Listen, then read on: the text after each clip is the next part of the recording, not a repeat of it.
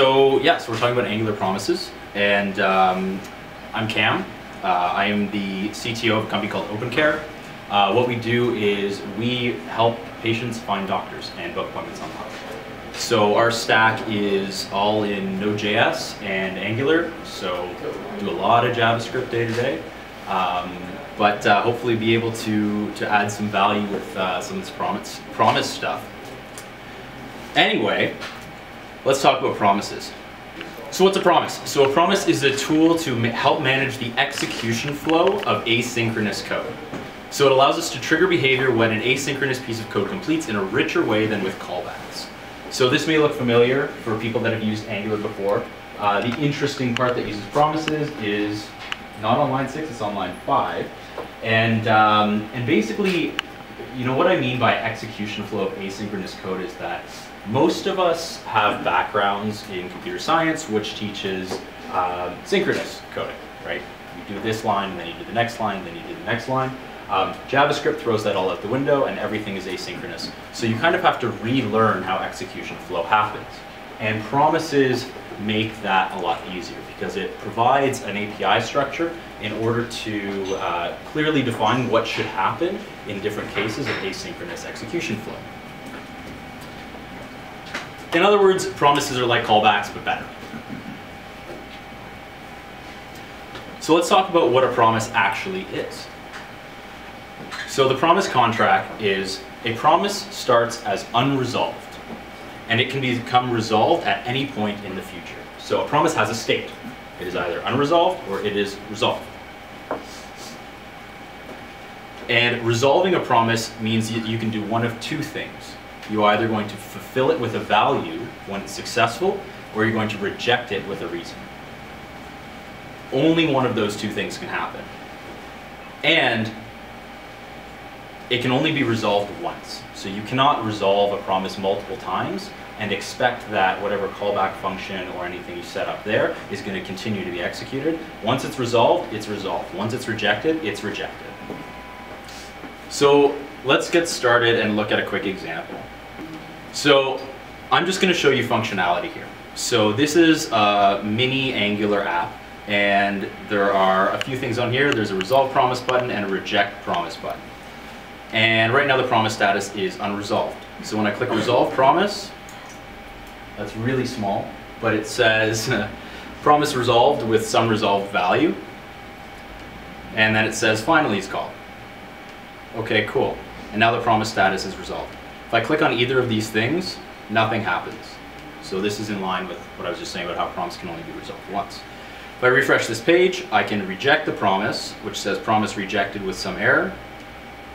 And then finally is called. Okay, cool. And now the promise is resolved. So from a very simplistic level, this just kind of defines as an example the promise contract that I was just explaining. So in Angular, we have something called the queue module. So this is Angular's implementation of promises. And it's effectively a trimmed down version of the queue library by Chris Kowal, which is something that if you do a lot of Node, you may be familiar with. You can also use it on front end for obvious reasons. But it basically is very similar to that API. And there are three main parts of the queue module. The first is promise creation, so that's creating a new promise. Then there's the deferred API, and then there's the promise API, and I'll explain what each of these are. So in the queue module, this is how you create a promise. So what you create is actually something called a deferred. And a deferred object is created using the queue.defer method. And this deferred object handles what we're going to call the deferred API, which is what triggers the promise to be resolved. So we talked, promise can be fulfilled on success or rejected on failure. The deferred is how you make that happen. And the deferred object also has a promise property on it. And this promise property handles the promise API. And so this is basically what happens when the promise is resolved. So if you want to tell a promise what to do when it's resolved, you're going to do that on the promise. If you're going to actually change what a promise is, whether like if you're going to resolve it or reject it, you're doing that on the defer. So some more details about the deferred API. So as I said, this is the API for triggering promise to be resolved by being fulfilled or rejected. So to fulfill it, you call deferred.resolve, and you pass it a value, and this will successfully fulfill the promise. And it will also pass value as an argument to the success callback. So you can pass information to the success callback of that promise. You can also call deferred.reject and pass it a reason. So you can pass to the error callback handler of the promise a reason, which can be in any type. It can be an error object, it can be a string, however you want to do your error handling, that's what you can pass. Remember, a promise can only be resolved once. So if you call resolve many times, if you call reject many times, not going to help you. So the promise API itself is for handling promise resolution. So this is going to handle it whether it's successful or not. In order to handle a successful promise fulfillment, we will use something called promise.then. And in then you pass a function. And as I was just talking about how you can pass a value when you resolve a promise, that's going to get passed to the success callback in the then function. And you can also call promise.catch. And in here, this is where you define the error callback. So when you reject a promise, that reason is going to be passed to the error callback. The last thing is promise.finally. So finally is a function that is called after the promise is resolved, regardless of success or failure. If you're familiar with any other language that has try, catch, and finally, it's a very, very similar idea. So the finally callback accepts no arguments, and it is guaranteed that it will be called after either then or catch if they exist in that promise chain. So let's look back at that example. So we probably remember what this thing actually does. Let's actually look at the implementation of this. So we may need to make this bigger as well. Is that good? Yeah? Perfect. Bigger? A little bigger. We're bigger? Yeah. Okay. Cool. So this is a really, really simple Angular app. So we define a controller up here where you'll see our two buttons, which on ng-click call resolve promise or reject promise. We also put our promise status. Then we define our actual code. So in our controller here, we're going to start promise status as unresolved. Then we're going to create the promise. Q.defer creates this deferred object.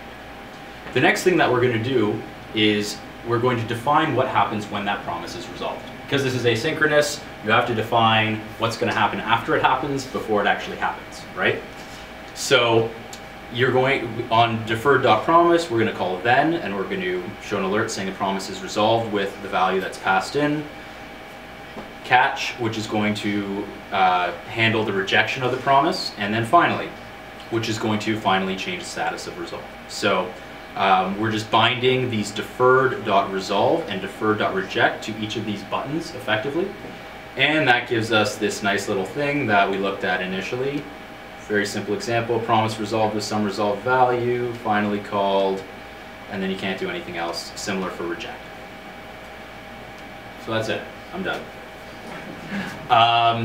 Cool, so that's sort of the basic premise of promises. From that, you can derive all the other cool stuff that we're actually going to use, because that on its own is not super interesting. So error handling in promises is pretty cool, because it's not just about asynchronous execution flow. It's also, promises also kind of function like a try-catch. So it's not just a coincidence that there's that then catch finally structure that's very similar to try-catch. It's because if we throw an error inside of a then function and there is a catch function chained to it, the error will actually be caught and passed into that catch block. So that's kind of cool, and that's something that you don't get with callbacks. And this is because then actually creates a new promise that wraps the callback function, and then that promise is chained to the catch. So when you throw something inside of a then block, it is wrapped by another promise, which will then fail or be rejected and then go to the next catch block. So let's look at another example. So this example is kind of similar to our first example, but the code's a little bit different. So this stuff up here is all the same. This stuff up here is all the same, except we've added this throw new error uh-oh inside of this then block. So if you remember, when we rejected this original promise with the reason, it was saying promise rejected with some error. So let's see what happens in this case. Hopefully we don't hit this line. So if I resolve this promise, it says promise resolved with some resolved value, cool. Then we see promise rejected with error uh-oh. And then we see finally called. So this is a simple example that illustrates the point that throwing an error inside of a then block will actually bubble it out into the next catch. In this simple case that we see here, we're resolving the original promise with value, and then we're returning value plus 1. That will actually be wrapped in a promise and then used as the resolve value into this next then as new value. And similarly, catch, if an error happens in any of these promises in the chain, it will get passed down to catch. And we talked about that. So returning values from promises is kind of boring. What happens if we return another promise? We're kind of getting into promiseception here. So if we have a promise that instead of returning a value, we are returning some function that returns a promise and passing it value, that is going to be wrapped in a promise and then chained to that. Still with me? So what's going to happen here is this next then is going to be contingent on the resolution of this code here. So if, for example, this original promise is, let's say, an API call or an HTTP request. When that response gets back, it's going to execute this. Let's say this is another HTTP request. This then isn't going to be called until this promise is resolved. If either of these throw errors, it gets bubbled down to the catch. So you can start to maybe see the power of what we can do with promises here. This allows us to do some pretty cool things. So let's take a look at another example here.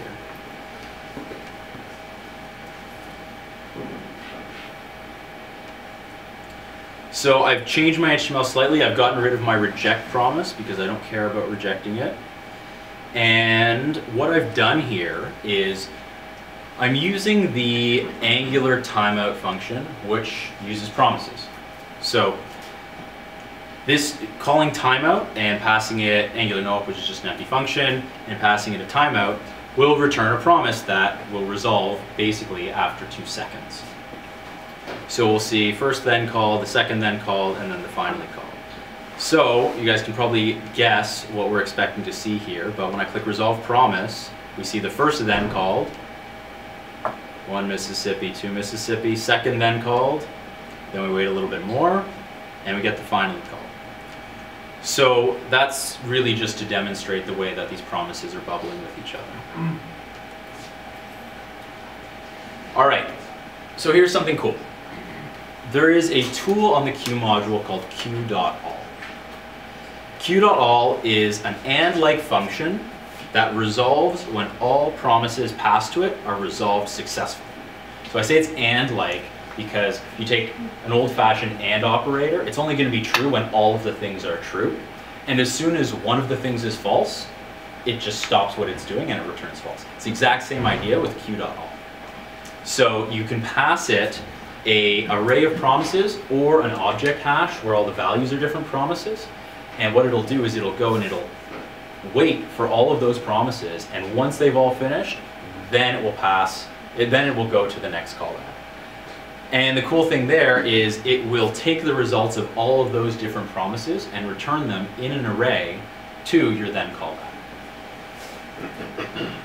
So let's see an example of this at work.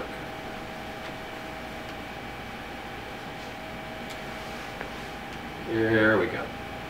So I've changed my HTML a little bit. I still have my resolve promises button. I also have an ng repeat now, which is going to basically output the array promise output.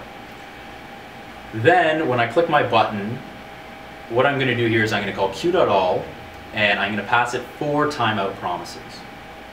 Now each of these promises are going to do a thing. When this is resolved, it's going to push onto this promise output a message. So keep in mind, this is happening when that individual promise is resolved. And then it's going to return a value. These are kind of out of order. You can see promise 1 is going to take 1 second, promise 2 is going to take 4 seconds.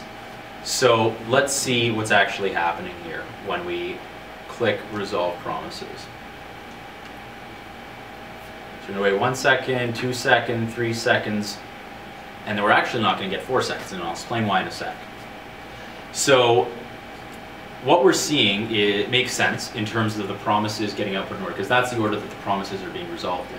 But what you'll see is that the then doesn't get called until all the promises are done resolving. And the values that each of those return are contained in an array, which you maybe can see up there, it just says ABCD. So the reason that that last promise didn't get output is because of the way that Q interacts with the scope, which I'm not going to get into because it's kind of complicated. But when I do that, you'll see that last thing pop up. That just, so when I say it interacts with the scope, it has to do with basically the fact that Angular hasn't done its rendering of, hey, this is in the scope, let's put it in the DOM, by time that q.all is triggered. So is that an alert that you popped up? Yeah. And so it froze the browser from continuing on? Sorry? It froze the browser from sort of continuing on? Yes. Yeah. So yeah, that's what was doing it down here. So it's just outputting values So there. if you did that in like a div, that promise was executed. Like you wouldn't even notice. You wouldn't because notice. alert stops it. Yes, exactly. I rarely use alert, so I guess I don't. Neither do I. Demonstration purposes. Cool. Okay. So we've talked a lot about like a bunch of hypotheticals, but for actually using Angular in a real-world app, let's talk about why promises are very valuable. So Angular resources use promises. I don't know how much experience everybody in this room has with Angular, but in a resource you can pass it callbacks, or what you can do is you can do something more like this, where you call get, and then you take a promise property off of that, and then you start doing your promise chains. So with an Angular resource, responses that return in the 200s are basically going to resolve the promise successfully. So it's going to fulfill the promise. Otherwise, the promise is going to be rejected. So this makes this very, very useful for handling basically whether or not a promise is successful and doing different things based on whether or not you're getting a 200 back. Error handling, basically. And because we know about chaining of promises, we can do cool things with promise resources. So if you think about, a hypothetical example where you might have a resource where you're adding a user like this, and you're calling save, which is going to do a post, and then once you do that, you want to update, let's say, your list of users. So you can do that using the promise chaining. So we can save our user, and then we can get into, when that's done, our user resource is going to update, and then when that's done, we can update our scope. If any error happens in this, we can catch the error here and output it to the user, so you can have one place where you can define, hey, adding a user failed, something like that. All right, example 5, the best example. So this is a more of a real example, I would say. So what I've set up here is basically a Angular app that has 2 views in it, and that's with an ng view, and I've actually just inserted my views at the bottom. This is a cool thing that you can do. I don't know how many people leverage this, but if you define a script tag with text ng template, and you pass and you name it with an ID, it will actually load that into Angular's template cache, and it will check there first before it tries to do a GET request to your server. So in my root provider, I've just defined these template URLs, but it's actually never going to do an HTTP request because it's going to have loaded these already in there, and it's going to get those. So that's just a cool little aside that you can do in Angular. But anyway, so we have a home page, which is just a link that takes us to the user page, and then we have a user page, which is a very, very simple form that has name, gender, age, and appropriate text fields. So a few other things going on in this. So I have my controller, and in my controller, when it loads, I'm going to call my user resource, which is going to get a user based on the parameter in the URL. And then when that response comes back successfully, I'm going to take the result of that and put it on my scope. The next thing I'm going to do is I'm going to define a very simple route provider where I define my user controller with my little user form there, and then I have an empty controller that's going to be the home. The last thing I did is I created a fake user resource. So what I did is I basically just faked out the API, but using timeouts, I created a way just of sending back a response and setting a timeout. And the reason for this is because I want to demonstrate something that is more noticeable with longer HTTP requests, which happens in real life. So let's take a look at what this actually does. So I'm going to go to the user page. It's going to load up. Oh, and then my data loads. So there's a second delay there, which happens, depending on how fast your API server is or whatever API you're hitting. Might be a second, might be less, but in real life this does happen.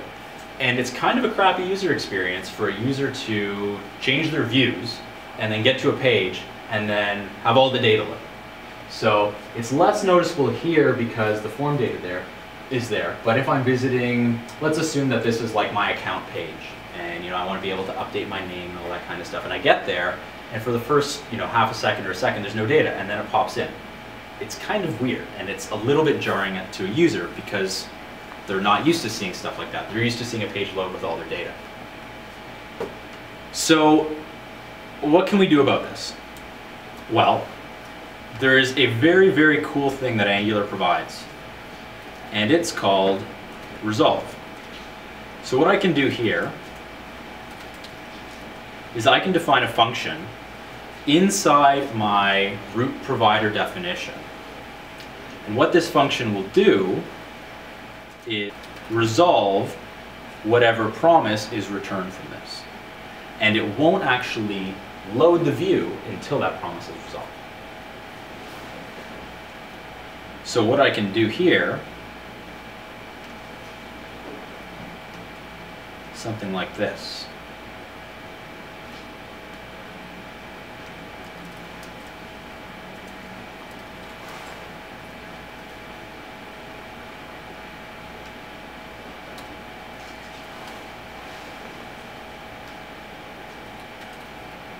So the reason just to add to that, so it'll wait for that to resolve, and when it's about to load this route, it's going to call this, wait for that to resolve, and then take whatever would be passed to the then function and actually inject it into my controller with this variable name. So because I have user defined there, I can get user passed in here, and I can say something like this. And then if I reload my example here, and I go to the user page, we wait for a sec, and then it loads up. So this is pretty cool because now we're not going to show a user a page until the required dependencies, which could be from asynchronous code, has been injected into that controller. So what else can we do with this? Well, let's assume that actually getting this user resource, what if this user doesn't have access to this resource? Let's say they don't have permissions. Let's say they're not a super user, or they're trying to access a user that doesn't belong to them. So in a traditional app, you would get a 403, you'd get some page saying you don't have access to do this. But in Angular, the paradigm changes. So as we know, if it's not a 200 that comes back, it's going to be a rejected promise. So what I'm going to do here is I'm going to say q.reject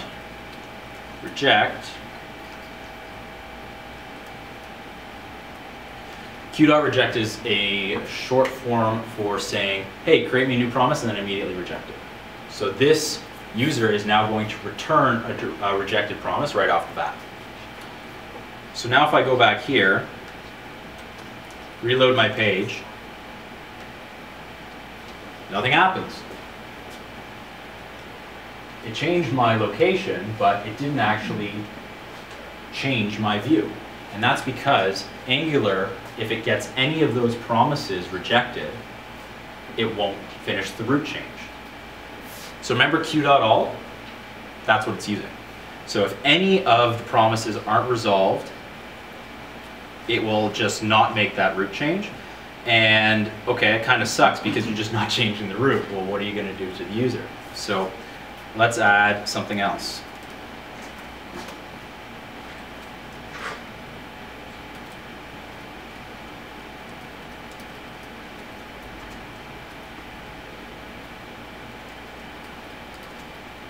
Just cowboy programming here.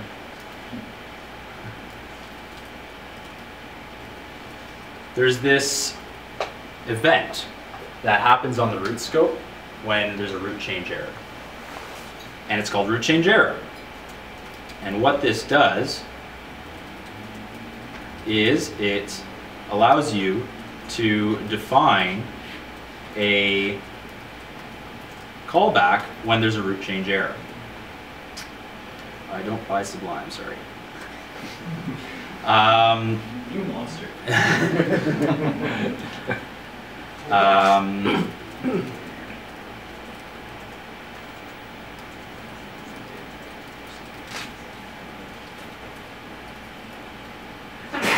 So if we go back to our cool little app here and click go to user page, well, our promise got rejected, and so that triggered the error handler.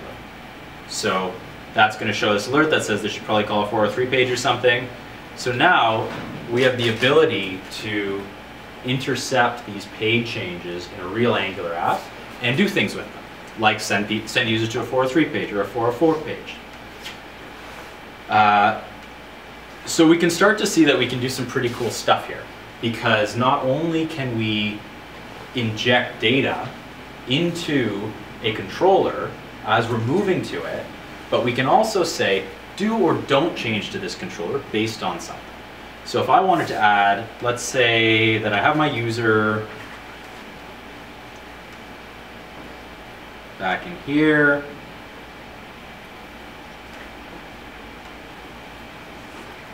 I could do something else and say something like permission, and inside this function I can do some sort of if statement, user has permission, and I can check the ID or whatever page they're trying to go to, and I can either reject or resolve the response, or reject or resolve the promise based on that. So I can do let's say I can do a call to an endpoint, check permissions, or I can cache that inside the app. I can check permissions against there, and I can say immediately, hey, actually you're forbidden from accessing this page, so don't do it. This is something that is really powerful, and if you ever start dealing with an Angular app that has users that are logged in and need to check whether they're logged in, all that kind of stuff, you're going to want to use this.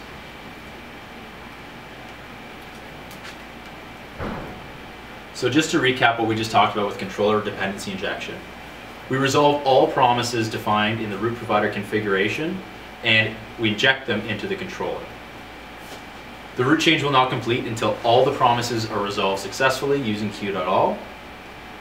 If one or more of the promises are rejected, the root will not change and the root change error event will be triggered. I do want to note that there is also a root change success message. So if you want to do something cool with, let's say, a loading icon in the top right corner, you can put an event on root change start, and then you can put an event on root change error and root change success. That's going to turn off the loading icon, so you can intercept a bunch of events there. And as we talked about, resource promises will resolve successfully with any type of 200 HTTP code that's returned in the response. Otherwise, the promise will be rejected. So this is extremely useful for loading page data, permission checking, and login status checking. So I want to recap everything we talked about. So promises are a great way of handling asynchronous code execution. Promises can be resolved successfully or rejected. Error handling is much nicer using catch, especially for chaining and bubbling of errors. We don't have pyramids of doom, which I think exists less in Angular than they do in something like Node, but you just don't have callbacks on callbacks and callbacks. And Q.all allows us to do many asynchronous operations in parallel and do something when they're complete. And resolving dependency injections can be very useful for loading page data, permission checking, and login status check. The last thing is that promises are not just available in Angular. There are many libraries such as the Q library, which can be used in JavaScript or Node. So I'm Cam, and I'm the CTO at OpenCare, and that's it. So ask me questions.